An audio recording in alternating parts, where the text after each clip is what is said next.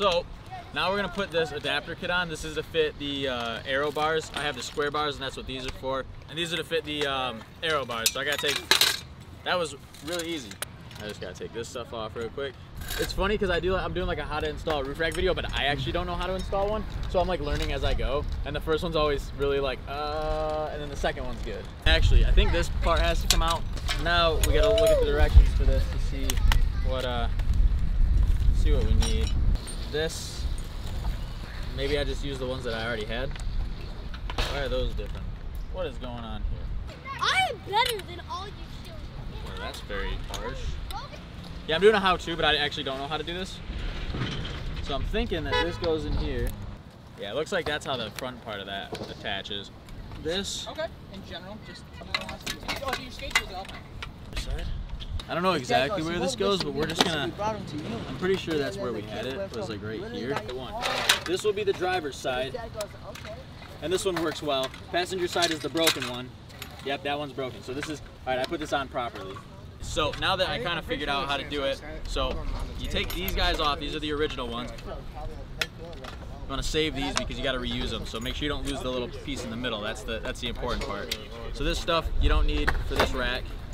Just take that hardware out. They've got all new hardware in that adapter kit. Because this one's broken because I drove underneath a parking garage with the rack on with a bike on it. But it still works. All right. So once you got this hardware off, there is in this bag a few things that you want to put on this first. Let's just strip this whole thing down. So we're gonna take this out. It's gonna go just like that. You don't need that anymore. Now we're gonna grab our new parts. This piece and this little piece here. And this will clamp on the bottom of this. It'll hook in like that. Snap in place. I'm gonna try to keep this side on the inside of the car. So this is gonna be on the passenger side, which would make this the inside. So we're gonna put it in like this. So that'll be in like that. So now there are these little rubber guards. They're just to protect these. So I'm gonna put my bolts on the front. So these little pads just go on. These just keep you from scratching up your bars. There is another one. I'm not using these for this. In the picture, it doesn't look like those are the ones that I'm supposed to use. So another one of these for the back. I'm gonna put the mounting hardware in the back one. So I'm gonna put this on this front one.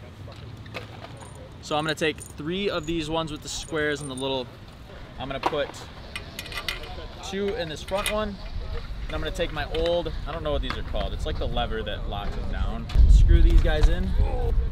This is a much cleaner setup than the bars because the bars have like a bracket that wraps around it and it hooks to the bars. These just go straight into the rack itself. So we're gonna do the same thing with this guy. Now we gotta do the same thing for the back. So we take our new one, we put the little cylinder nut. So then you put this in the bottom, screw that in. So then this guy goes in the back here. So that's that. There's the other one. And in a minute I'll show you how to install them onto the new bars. All right, so now we're gonna take these over to the car. I believe we got all our parts that we need now. Yeah, let's head over to the car.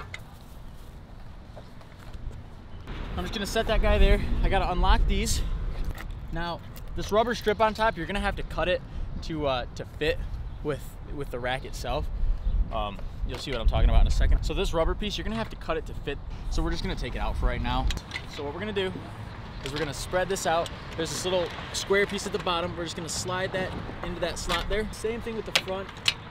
Slide both of these little square pieces into the aero bar.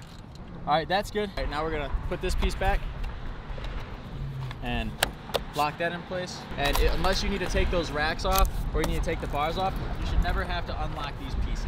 I bought 4 new caps for these because I lost all of mine. And these should snap in place really nice since they're new. You might have to pull the little tab on them. That's in there. Not done quite yet. Your bars stick forward more than you want them to, which I think mine's pretty even, so I'm probably gonna leave it there for now. If not, you can loosen up this plate on here and slide the whole rack back. So now what you do is you just take these levers or these little flaps and you just twist them, and you wanna move this out of the way.